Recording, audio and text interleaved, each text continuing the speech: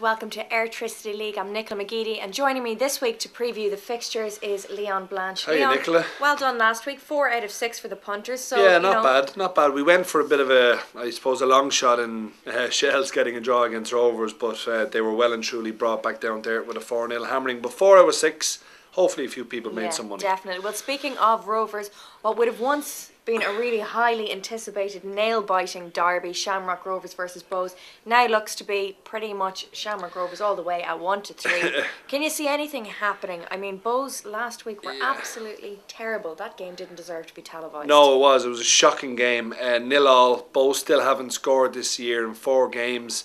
That was their first point of the season, so it'll give them a little bit of confidence. But no, Rovers, this will be easy. 1-3. You won't get rich, but no banker going to give you 30% investment. You might get something out of him. Yeah, you go back Twig. He's the league's leading goal scorer on 4 goals at the moment.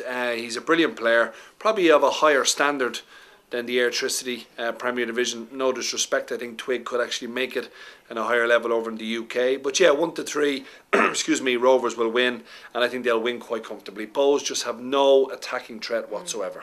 Well, next game is Cork versus Bray Wanderers. Both are coming off the back of defeats. Yeah. Cork, they've had a miserable start to the season, but, are the odds in favour of them getting one over Bray this week? I don't know whether I'd be lumping on Cork at 8-13, to be honest. They've only had 1 draw out of 4 games. Bray, on the other hand, they've only had 1 win, but it came away from home and they beat UCD 4-2. So Pat Devlin will be trying to instill that into his lads going down to Cork. Cork is not an easy place to go to, Nicola. They'll have a good crowd. They're a well-supported club. And if I was to have a bet in this game, I'd probably go for the draw. Some people will look at Bray at 5-1 and say it's too big a price. I just think Bray would be happy if they had a share of the spoils. So 12-5 for me, probably the value bet. Okay, well, moving on. Drogheda, I suppose it was definitely a hard-earned 3 points. They deserved it last week, moving them up 7 points, and they're third now in the table.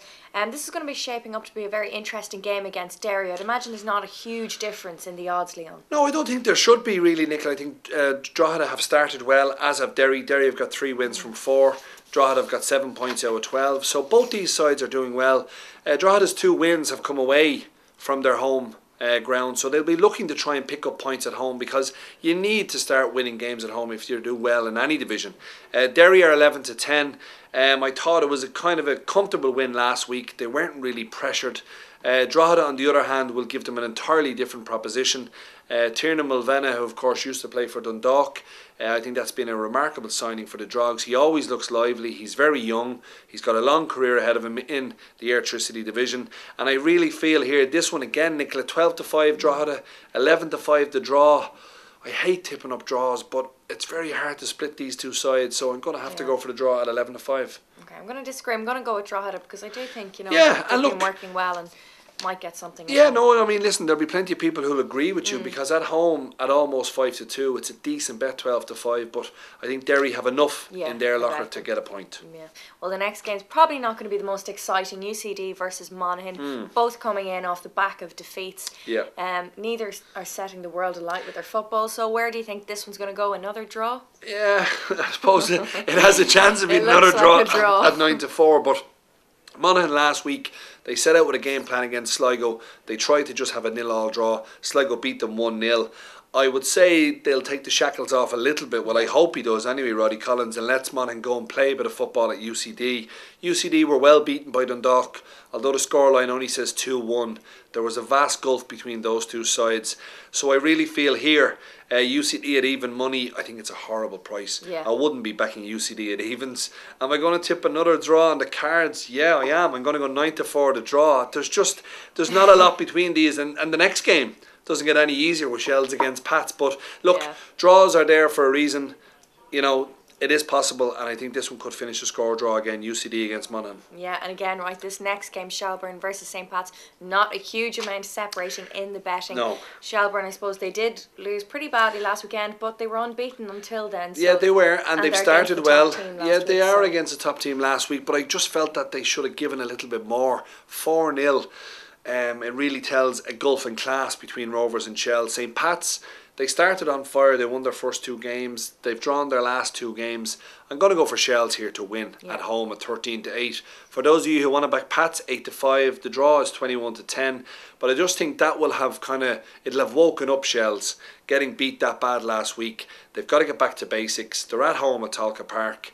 I think they'll give Pats a right. I think this will be the best game of the week, actually. Very open and attractive football from both teams. But I'm going to go with Shells to nick it at 13-8. Okay, and moving on to the last game on Saturday, it's where the Bit of Red will welcome Dundalk to the showgrounds. Yeah. This is going to be an interesting fixture. Dundalk finally got a point on the board, but at 11-1, have they any hope? Well, look, of beating Amir, Sligo? I mean, in a 3-horse race, when you're getting a team at 11-1, I suppose it's remiss not to even take a look at it. But they beat UCD, fair enough. But before that, they hadn't scored in 3 games. Now, they've only conceded 3 goals this year, Dundalk, so they don't give away too many goals. And that's always a good starting point. Make yourself hard to beat and try and nick a goal if you can. Chris Shields would probably be their most potent attack up front. But Sligo, for me, they've won 3 in a row after drawing their first game. They are the real deal. They're the only side who I feel can take the title away from Shamrock Rovers.